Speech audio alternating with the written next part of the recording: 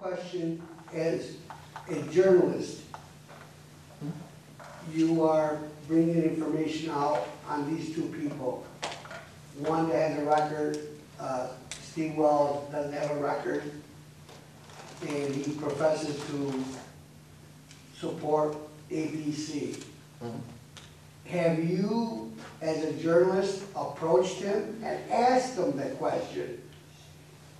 Why, if he professes to support whether it be the Second Amendment or any other plan that he's running on, No, I get how he turns around and supports the guy that actually brought about the second the SAFE Act.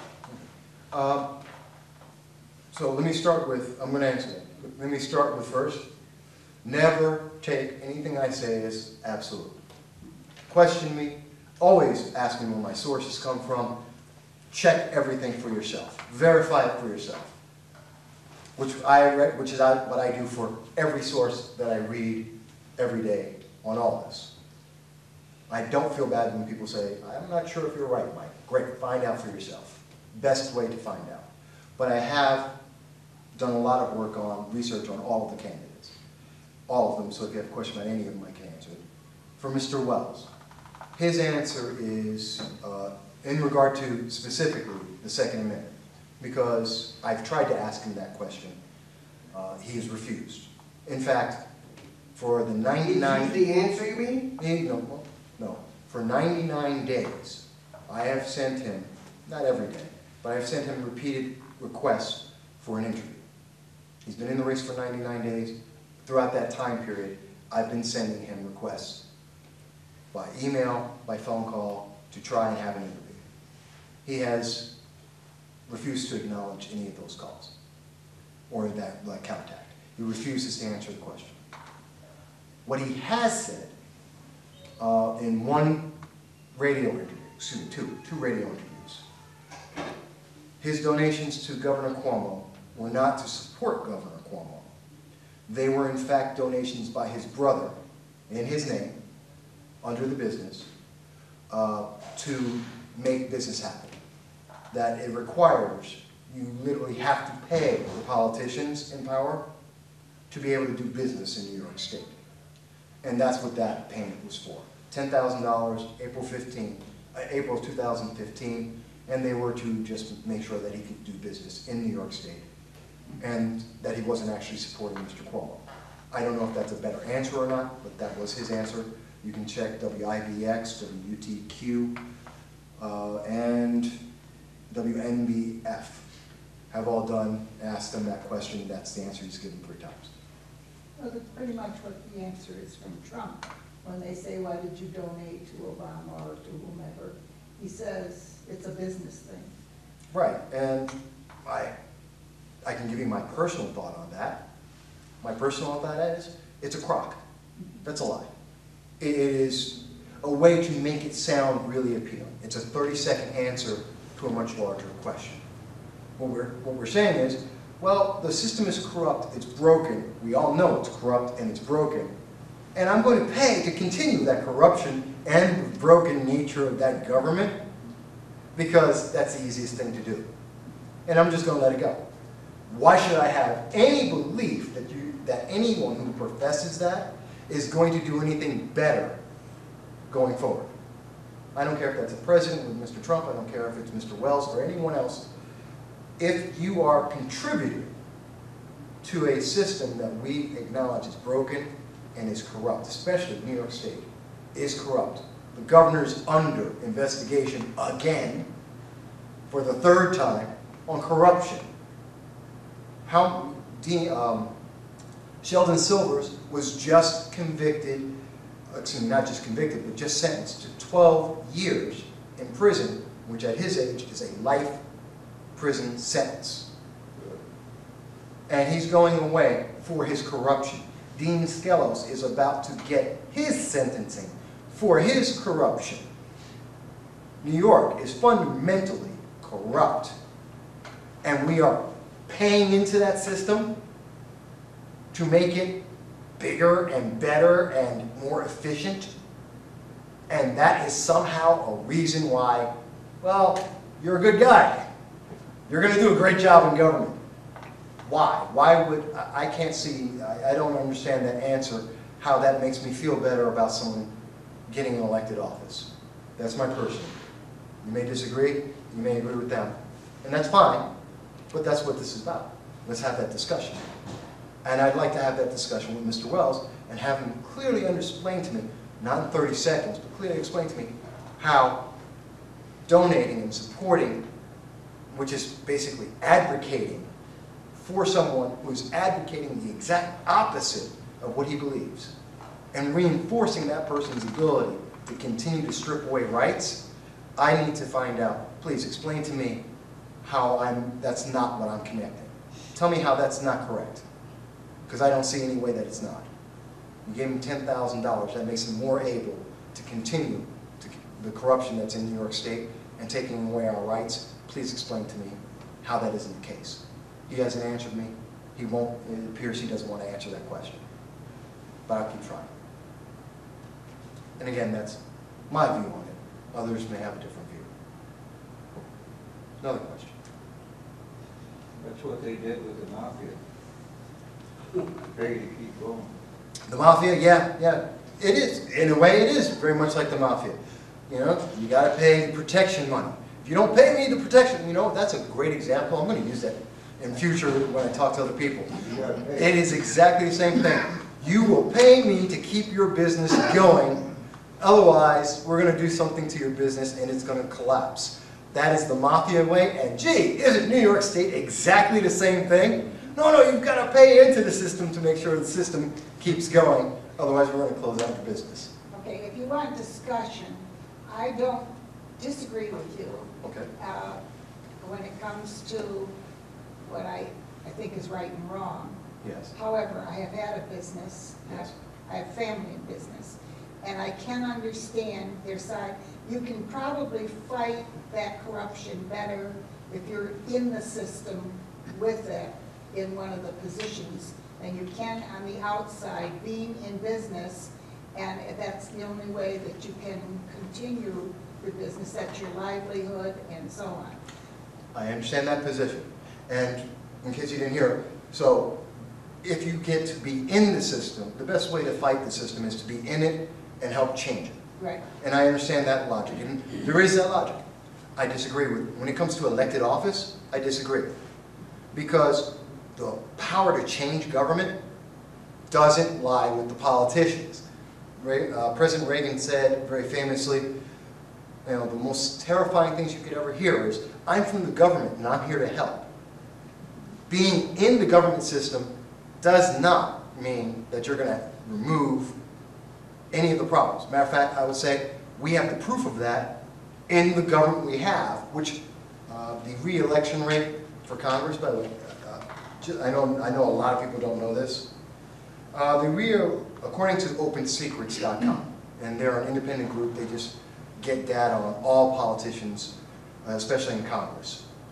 Since 2000, from 2000 to 2014, the re-election rate for a member of the House of Representatives, 93.75%, called 94%. The re-election rate for a member of the Senate from 2000 to 2014, 85%.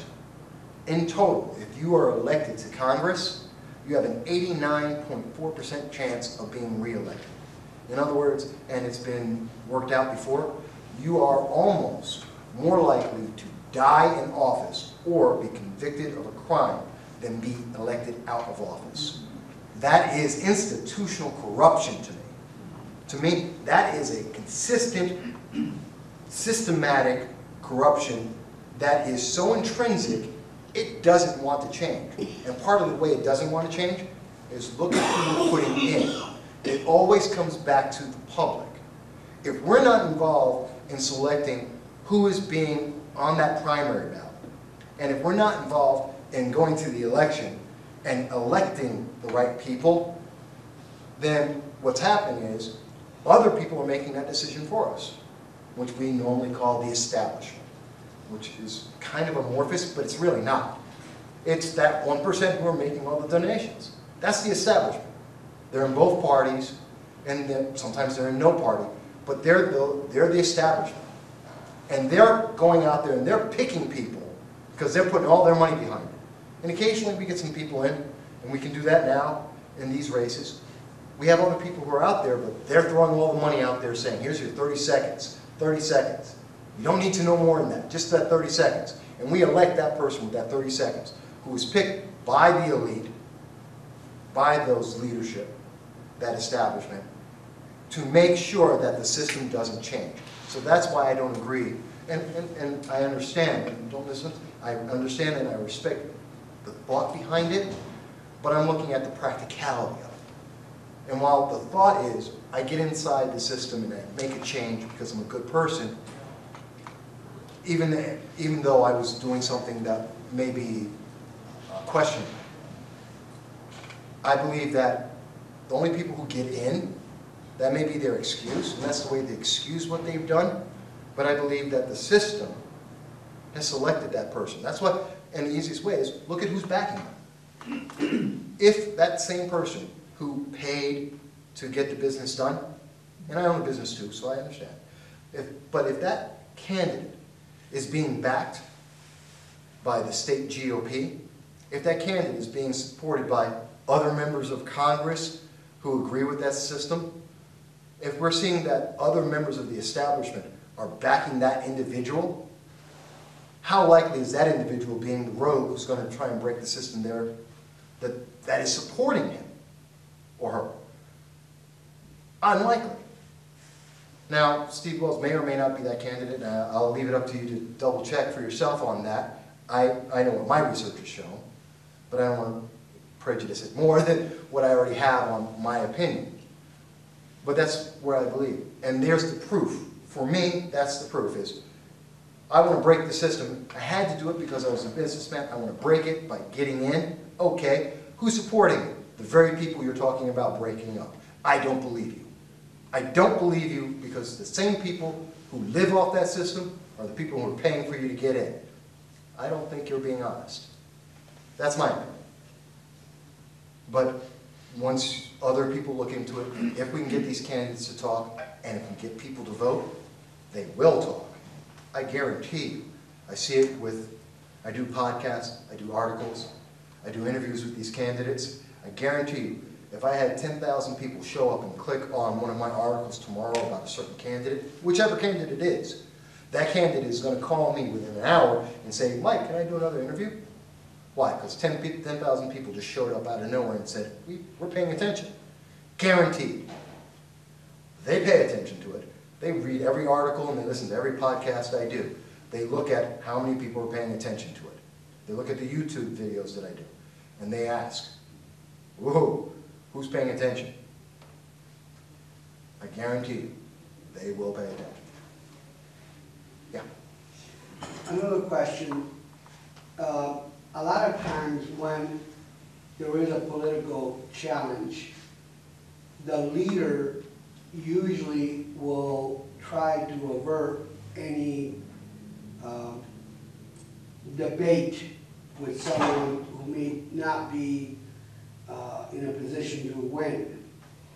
Since the feedback seems to be that Tenny is the pretty much the leader and the individual that probably, at this juncture anyway, will win the primary. Has she made any effort, or will she make any effort to actually debate an individual like Steve?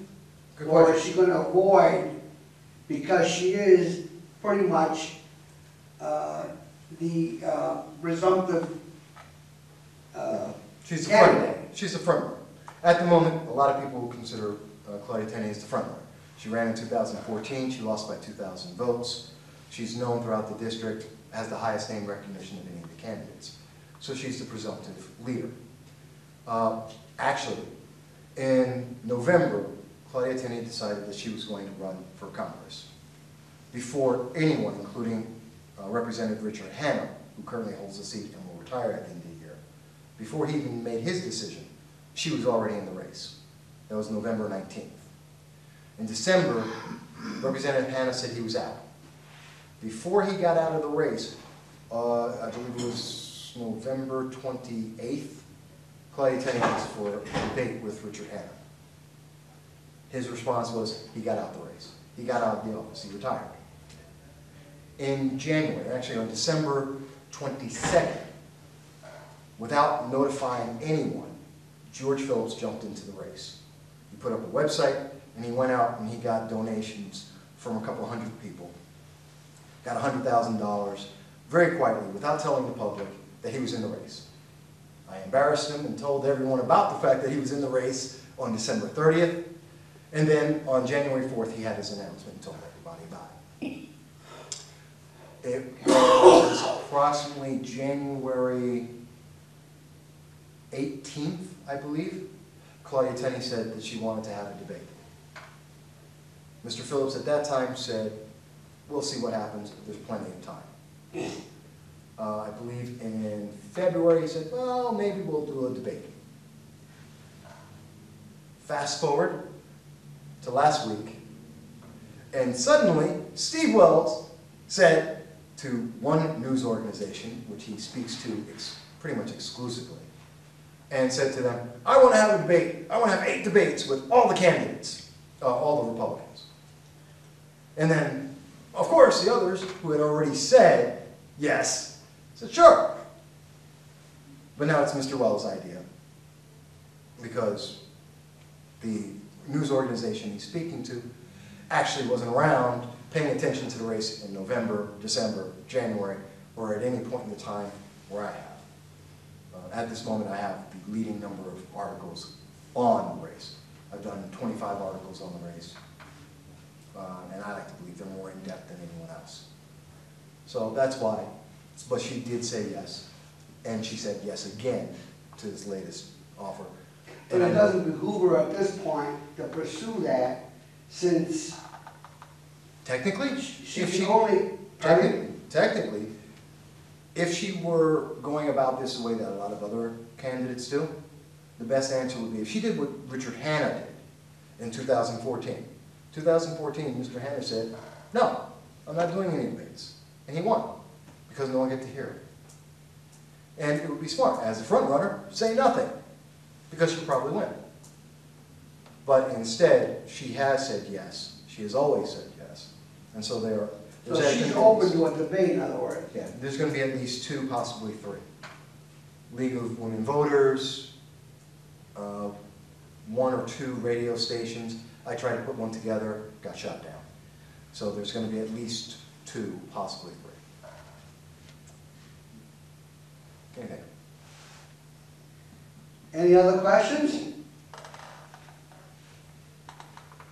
Okay. Well, I want to thank everyone.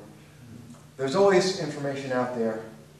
We can always make this better. It just takes all of us working together. We're going to do it. We're going to make a difference. No matter who we pick, no matter who we individually want, when we do it all together, it always works out for the best for our nation. I always believe that.